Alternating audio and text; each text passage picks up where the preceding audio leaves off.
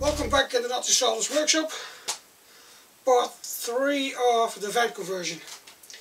It's still too hot outside.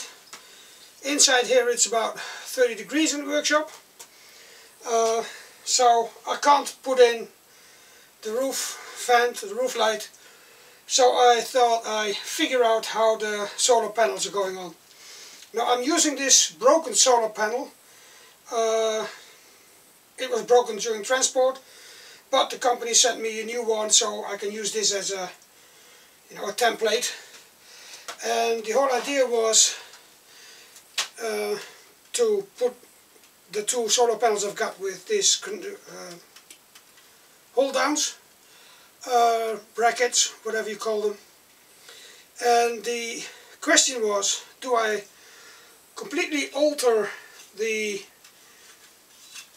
brackets, because the roof is a bit like in a curve, not much, just a centimeter, or do I do that on the inside? And I decided that I'll keep them as they are, and they're going to be under like a little angle, so I will have to beware that there needs to be rubber or something in here to reduce that gap.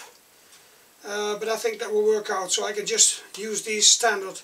I've got 4 corner ones and 2 ones to connect the panels, and they're awfully white, so these need some treatment too. Yeah, we'll see what we can do. Let's prepare this whole solar panels to, as soon as it's a bit colder, we can put them on the fan too.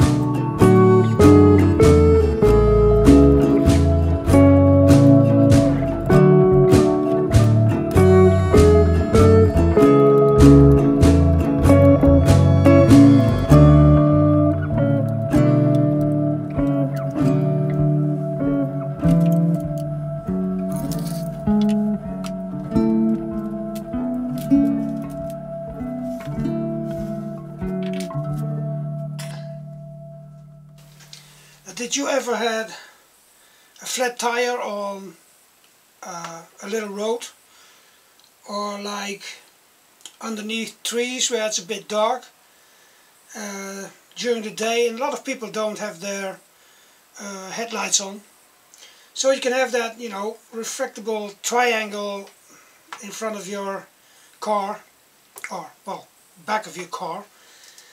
But still, we had that once, and it was pretty scary and dangerous being on a long straight road under the trees, no way to get off the road, so there's no like space next to the road, and you're there with a flat tire. That happened to us when we came back from Spain a few years ago.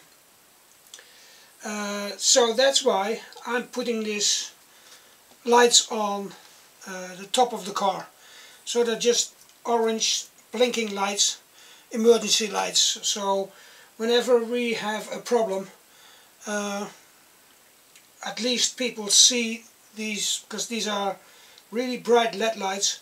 So yeah, I think they see us from a much longer distance than just a triangle, and that's why I'm putting them on.